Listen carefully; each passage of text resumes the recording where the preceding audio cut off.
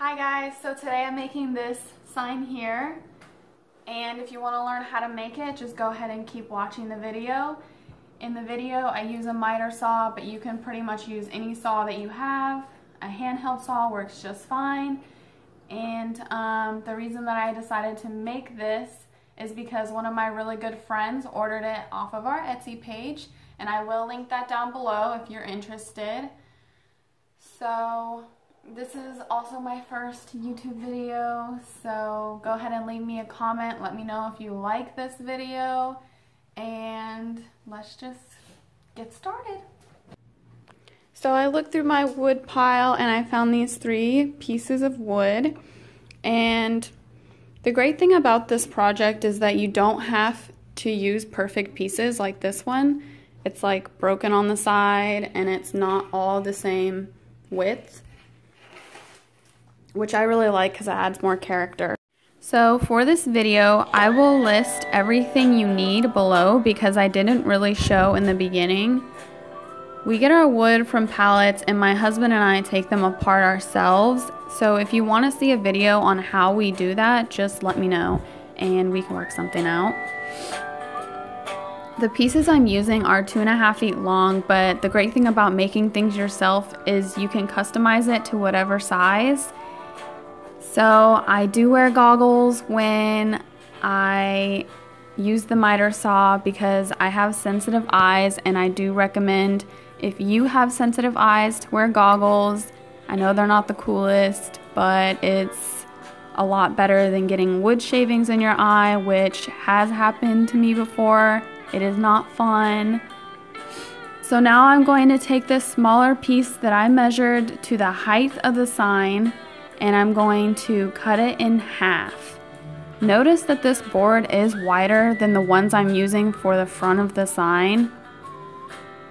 So you can either use a wide board or you can use 2 thin pieces of wood. You don't really have to use a wide board and cut it in half, but that's just what I did for this video.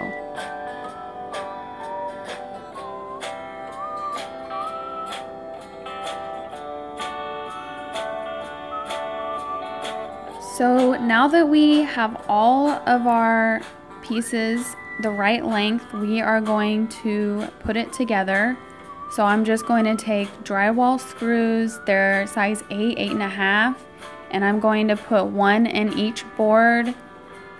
And also I kind of go at an angle when I do it so that they don't poke through the front, because sometimes, well, with the boards that I use, they're not all the same thickness, so if I have a thinner board, they will poke through the front. So that's just another little tip for you guys. And I will go back over and put more screws in it just to make sure that it holds up well and it holds up for a long time and lasts. So I already did the other side of the sign and put screws in it. So we're just gonna go ahead and flip the sign over and begin.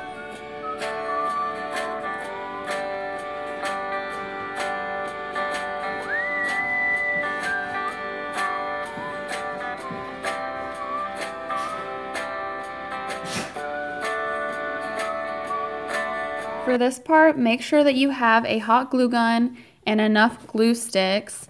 Also, we're going to be using some thick twine, and you can just get this from Walmart in the DIY or crafts section.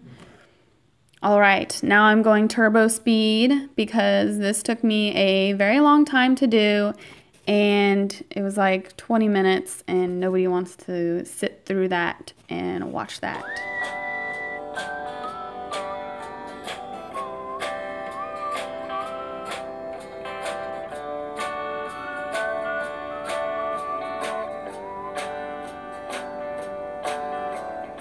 There's my L, guys. We're looking good. And I'm also using some scissors to help clean up the excess glue on the edges and just keep it looking clean. So now I'm connecting the end of the rope of the heart where I cut it, and I'm just going to make sure that it's tucked in and it doesn't look frayed. It looks really nice and clean. I'm using scissors to touch the hot glue again because I don't want to burn my fingers. And now I'm just going to take some leftover twine and I'm making knots in each end. And I'll flip my sign over and put 2 staples in each side right next to the knots to make a hanger for my sign. And I really like this because we're not using any extra materials. So the stapler that I'm using is just a heavy duty Stanley stapler, and I got it from Walmart. I mean, it's pretty cheap if you don't have one. It works great. I use it all the time for all my crafts. And there's our sign. I think it came out really great. It has a ton of character, which I love, and you can't beat handmade crafts in my opinion. And now I'm just going to staple our card to the back and send it off in the mail. Alright, so we are trying to find some good pieces of wood for our project. And we have a ton of wood here, but I'm really looking for a super rustic look. And that one has a bunch of cracks in it, so when you're choosing your wood, try not to get a piece of wood with too many cracks in it. I really like this gray color, so I'll keep that. Sorry if this is loud. And that's a good gray color too. I like the gray pieces because it just makes it look a lot more rustic in the sense that it looks like it's been sitting outside for years. It's really just been sitting in my garage. And we're just gonna get